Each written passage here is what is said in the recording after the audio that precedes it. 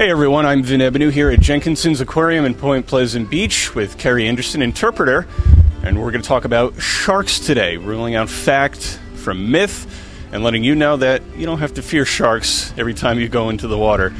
Kerry, I know one of the biggest myths that comes from sharks are some of the stories that every time somebody walks into the water, whether it's into the ocean, a lake, or a river, that they're going to get bit by a shark right away. There's going to be some big shark attack, even though one hasn't happened here in New Jersey in a long time.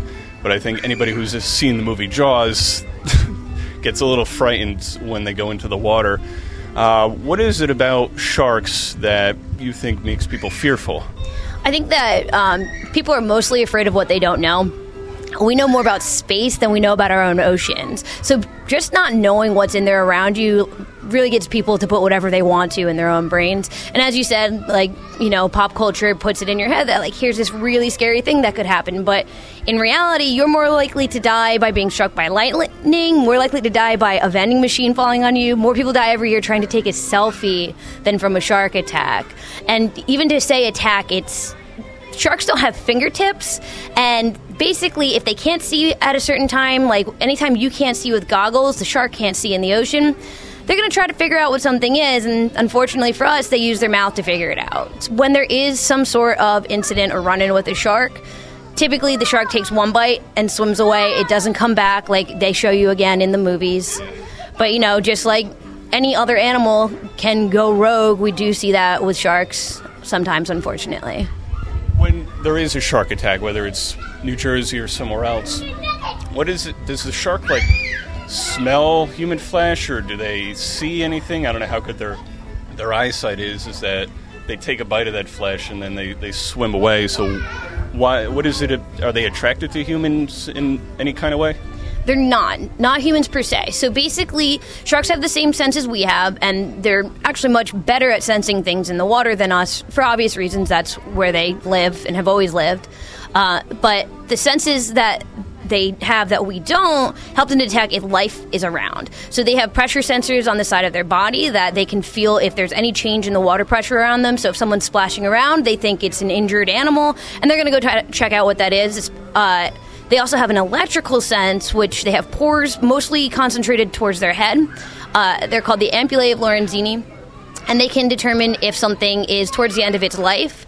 Because sharks, when it really comes down to it, they're super lazy. We call them opportunistic predators, and they're only going to go after the fish that are sick, injured, or dying. I always say, you have a piece of cake on a table in front of you and a piece of cake that your 2-year-old brother's running around the yard with. You're going to go for the one on the table in front of you, and that's basically what sharks do. So they kind of sense when an animal in the ocean is injured, or when they're swimming around the water, they sense when something is nearby. Is it more of that they have to eat, or is it kind of they sense something's going wrong? And are sharks protectors at all? Or do they protect other animals in the ocean or other mammals? No, so sharks are a keystone species, which when you say keystone species, it's something like honeybees are a keystone species for us here on land. Without honeybees, we could lose all sorts of plant life and ecosystems will collapse. Same thing with sharks. They're a keystone species in the water where if they're not there, populations will grow uncontrollably. Illness will spread because sharks only go after the sick, injured, or dying fish. And basically, because these populations are overgrown, the smaller items on the food chain will disappear, and it will completely just disrupt the entire ecosystem itself. So where they don't directly protect each other, they're solitary animals most of the time. Basically, they have two modes. They're either just swimming around for a few weeks at a time, or they turn on the hunter mode and they go to hunt something that, again, is sick, injured, or dying, and that's about it. So they don't necessarily seek out healthy fish in the sea or any healthy mammals or people, that they're just really kind of going after something that's sick or dying. Exactly, yeah. And again, they have that electrical sense. They can basically feel the same way when we get an echocardiogram, an EKG, to see our heartbeat. They do that essentially with their face, with these pores on their skin. They can sense how healthy or unhealthy an animal is, and they decide that that's going to be easy for them to catch. I know you said they're a little lazy with collecting their food, but is there anything in, I guess, the mind of a shark or the embodiment of a shark that is somewhat smart in how they approach going after prey or how they approach their daily living? Well, yeah, so all different sharks have all different ways of living. There's right around 400 different species of sharks. They range in size from 6 inches, which is a dwarf lantern shark. They live in like the dark abyss, to up to 60 feet, and that's the whale shark. And whale sharks, even though they're the largest shark in the world, they eat plankton, which is really, really small. Their throat is actually only the size of like a quarter, basically. Other sharks, like we have sand tiger sharks in our tank here. They will typically swim around really slowly, and if something comes close, they might jump out and grab it. Some sharks are ambush predators. Like we have wobogongs here at the aquarium. Sometimes they're called carpet sharks. They lay on the ground all the time. If something brushes against their barbels, which are like basically whiskers on their face, they'll jump out and ambush it. Some sharks are bottom dwellers, like our nurse sharks. They lay on the ground. If they find something they want, they can suck it up and like crush it towards the back of their mouth. So they all have different hunting strategies. The fastest shark, which is the fastest shark in the entire ocean, I think it's the fastest animal in the ocean, is a mako shark. Short-fin makos, they can swim up to 42 miles per hour in the ocean. And so they're all going to have a different hunting strategy. And they're still, even that really fast shark, its food is much faster, but it's only going to catch the slowest fish. So basically, you don't have to be the fastest fish in the ocean. You just have to be faster than the one closest to you, and you'll be fine anywhere near a shark. So there's as many similarities as there are differences between every one of the sharks and how they approach getting food and going about their day? Yeah, I mean, basically, they're found in just about every inch of the ocean. Most of the species that we have here at the aquarium are coastal species. We'll call them sand sharks. They're all sharks that if you have been in the ocean here in New Jersey, you have been in the water with these sharks. There's a chance that they've been within, a couple yards of you while you're swimming, and you have not even realized that animal's there. What about the, I don't know if it's a fact or a myth of, again, pop culture movies, you see a shark that all of a sudden smells blood and there's blood pouring in the ocean. I know in Jaws, they're throwing buckets of blood and guts into the water to try to attract a shark. Are sharks attracted by blood or any injured animal or person? Do they sense that out? Do they have that really good sense of smell? They do, and again, it depends on the species. There are some species that are, much better at smelling, the same way there's some that are much better at seeing. And it depends on where they are in the ocean. The ones that hunt at night, the ones that live in darker waters, more murky water, they're going to depend more on their sense of smell. So, yeah, they probably could smell about a drop of blood in a swimming pool's worth of water.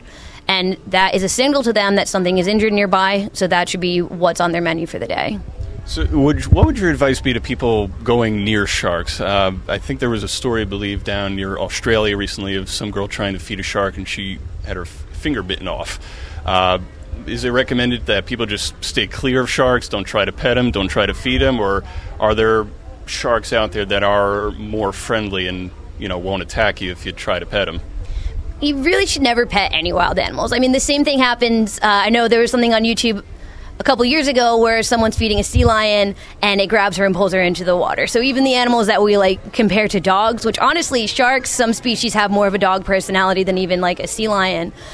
If you're feeding them, they're associating you with food, so they're thinking, okay, whatever is part of this thing, it's giving me food right now. That's why some shark species are actually starting to associate boats with food, because they, throw whatever fish they can't have back into the water. They might be chumming the water for people to come and dive. With the incident in Australia, she's feeding a wild animal, and that animal is thinking it's getting some sort of food, and if you're not giving it the food fast enough, it's going to take action, basically. With nurse sharks, their teeth, basically, they're really flat, so they're almost like hammers. They typically will eat from the bottom of the ocean. They eat a lot of shellfish, so that's why it did crush her bone, and she knew she was in the wrong. She has apologized for that, because animals in the wild, they don't have humans in their ecosystem, and we should try to keep it that way. So the best is to say to observe and not disturb with any type of marine life. And I don't know if there's a difference between each shark, but how far out into the ocean do sharks typically swim or roam? I imagine it's not right off the shore, right off the sand. How far out are sharks? It depends on the species. The ones that we have here, we have sandbar sharks, and as their name suggests, they're pretty close inland. They stay around the sandbars. I know towards the end of the summer, we typically start seeing a lot of stingrays, and they can be on the menu for sharks.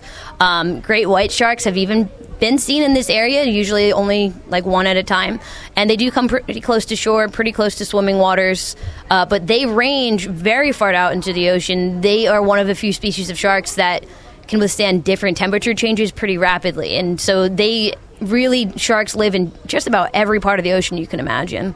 What are some of the other interesting facts or unknown pieces of information about sharks that you think most people are unaware of, when they think about a shark instead of being afraid of? What are some of the more interesting tidbits about sharks, or some of the good things? So something that's really cool about sharks, they don't have bones for a skeleton. Instead, they have cartilage. So their entire skeleton is made up of cartilage, just like what's inside our nose and our ears. So when people think, oh, we should use sharks for bone cancer research because they never get bone cancer, well, they don't have bones, so they can't get bone cancer. Even their teeth, they have rows and rows of teeth. So one individual shark can have 10,000 teeth in their lifetime. It's the only hard part of their body, and it's a modified scale. So it's the same way that fish will grow new scales and lose those from time to time. Same thing happens with the teeth of a shark. And then a shark's scales are actually microscopic teeth. And what's cool about that is they all basically face backwards. The teeth on their skin point towards their tail.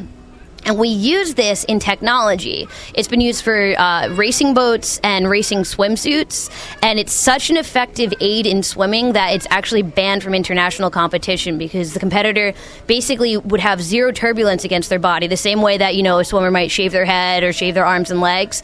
They're having even less interaction with the water because of that shark skin technology. And so the same thing with the sharks. They spend almost no energy to swim because their skin is so effective in letting them swim through the water.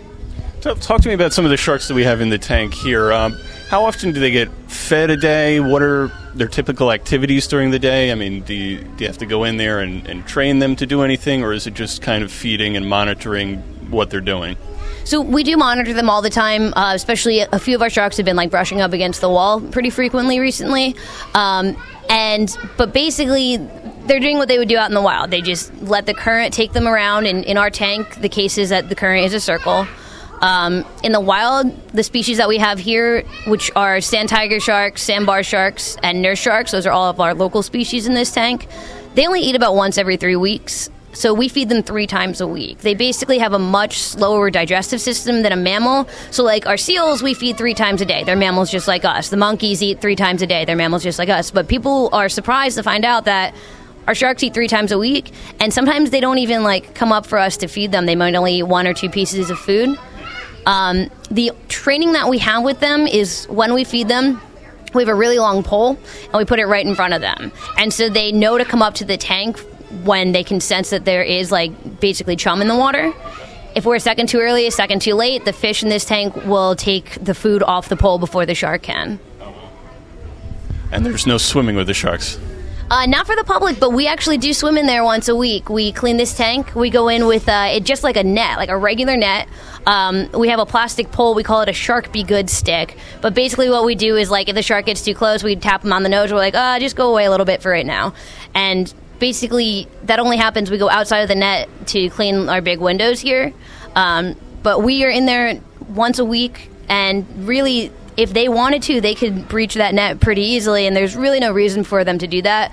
Some of our nurse sharks, sometimes they even like to be really close to the net. They kind of actually want some sort of interaction because they're pretty social with each other. The nurse sharks, they lay on the ground most of the time. We kind of call it a shark puddle because they all lay on top of each other too. And I know from time to time, they have been a shark that people have actually pet. Actually, years ago, we had a nurse shark in our touch tank. Okay. So would I be able to get a one-on-one with one of these sharks? Probably not. The best we could do is through the glass because they really, for the most part, want nothing to do with humans.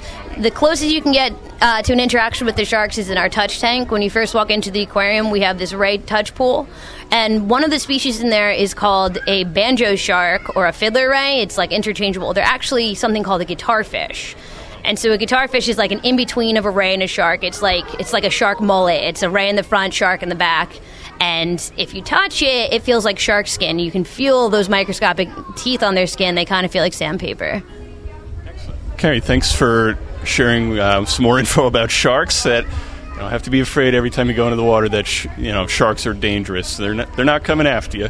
And if you want to learn more about sharks, you can go visit Carrie and the staff here at Jenkinson's Aquarium in Point Pleasant Beach. And you can stand right next to the tank that I'm standing at. Carrie, thanks for the time. You're welcome.